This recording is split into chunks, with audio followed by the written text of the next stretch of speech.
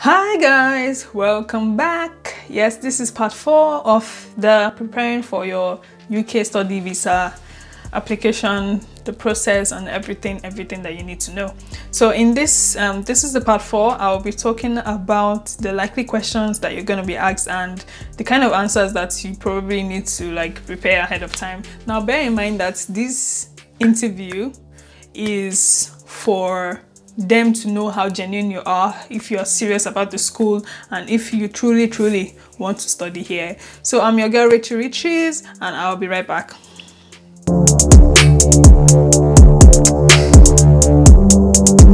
Hi guys, welcome back. So number one question that you will likely to be asked is, why did you choose to study in the UK? Why did you choose the UK? Why didn't you go to the United States? Why didn't you go to Australia? Why didn't you go to Canada? Why did you choose the UK? So this is not the opportunity for you to say, oh, of course you chose the UK because of better opportunities. So, but don't just end there. Practice responding. Practice answering the question to suit them. So probably you can answer answers because it's closer to home. Because it's closer to home, because you want a place whereby you can always travel back home during the holidays. That's a very good answer.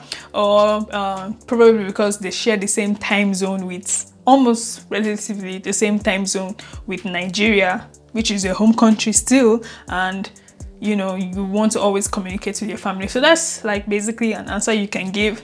You can also think about more answers that you can give to that question, but don't blabber on. Don't blabber on.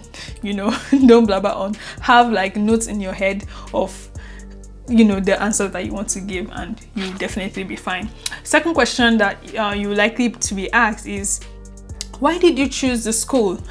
You should know why you chose that particular school, apart from the league table details that you usually see online. Have in-depth reasons, probably because of a particular lecturer. He talks about a particular subject that interests you, and you can also talk about the employment history of the school, how that if you graduate from that school, the possibilities of you getting a job based on their reputation is high, and have your facts and statistics handy. So if peradventure you say 50% of the students that have graduated from that department have gone on to receive jobs in a particular sector that you're interested in, have that detail handy. So why did you choose the school, the department? Why did you choose the course? Yes, why did you choose the course that you're studying? Are you just choosing the course because you didn't know what to do with your life? And make sure that when you're answering this particular question, it conforms to the job market or the job industry that you want to work in. For example, in my case, they asked me what companies do you want to do you see yourself working in? So I responded Google and Ebony Live TV. Those are two major companies that I really would like to work in. Would like to work as a content creator. So have your answers ready and have them tailored to the course that you are studying. Another question that you will likely be asked is, where would you like to work? Okay, so that's I already talked about that. So where would you like to work during after your program? Okay, you don't really have to work there, okay, but if it's your dream place of work, you can talk about it, and you can even go further and talk about why you really like that company and all that. You get another likely question they will ask you is, have you ever been to the UK? Now I know some people would, if you've been to the UK before, please be honest. If you have never been, also be honest. Don't go and form what you are not. If you've never been, say no. If you have been, say yes. Okay, nobody's going to castrate you if you have traveled to the UK before. So be honest. Be honest as much as possible during the course of your interview.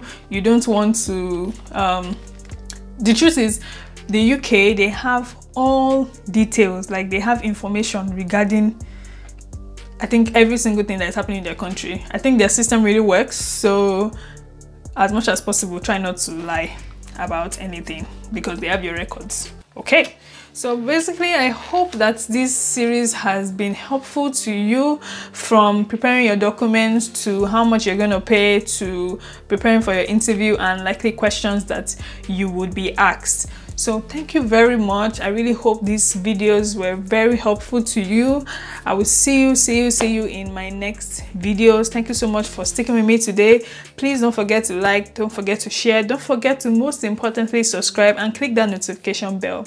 You can also check my other videos in the description box below, and I'm going to put them at the end of this video as well. Thank you so much for sticking with me on a little bit of something today, and I will see you in my next video. Bye.